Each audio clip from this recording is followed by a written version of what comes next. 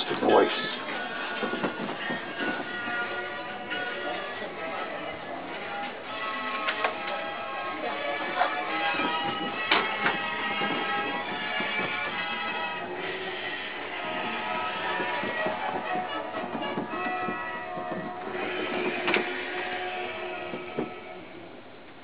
Teddy Smith right here on WPAT. It's currently 8:05 on a great Memorial Day weekend, and it's good evening to you. And we're playing rock and roll, as you probably know, and oldies, and taking your requests at 212-219-9695, a special Four Seasons Hour.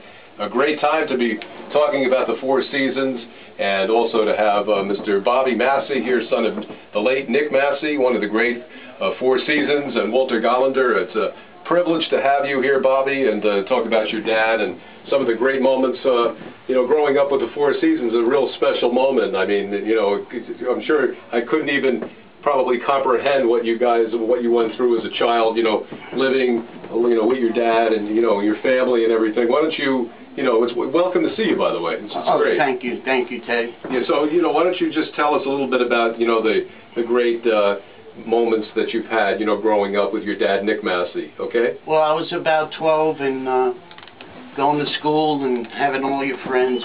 You know, I was very proud of my dad. He was very talented.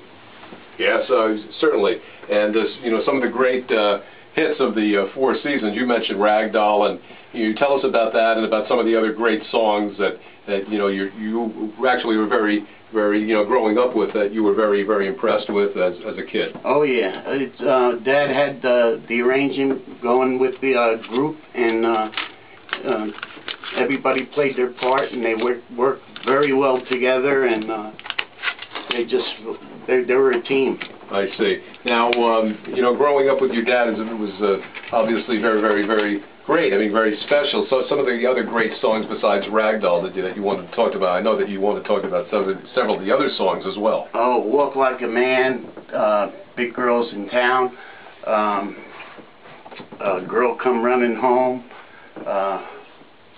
Oh, there's so many great ones. Which one was one of your early favorites as you watched and enjoyed your father's rehearsing with the boys? Which one of the songs? By the way, this is Walter Gollander. Oh, they all know me out there. Which one was your favorite, or several of your favorites? I liked Ronnie and Walk Like a Man and Big Man in Town, and Ragdoll was probably my favorite. It was my dad's favorite, and that was their biggest hit. It stayed on the charts #1 for the longest time. So, how about some of the, I mean, the longevity of this group is just significant. I mean, just so many people love the Four Seasons all over the world. Oh, really? They were, and they had the album out, Four Seasons versus the Beatles. They were there. What was that you said when Sherry came out? You made a prediction that your father had said what about Sherry? Well, when they recorded it, Dad came home and he says, "Bob, this is going to be #1 in 1 week." And sure enough, 7 or 8 days later, it was #1. Well, that's really great. Now, of course, the British invasion was happening. The Beatles were here. That didn't stop the Four Seasons from going all the way to the top, though, during those years. Oh, yeah, they had 4 #1s by then.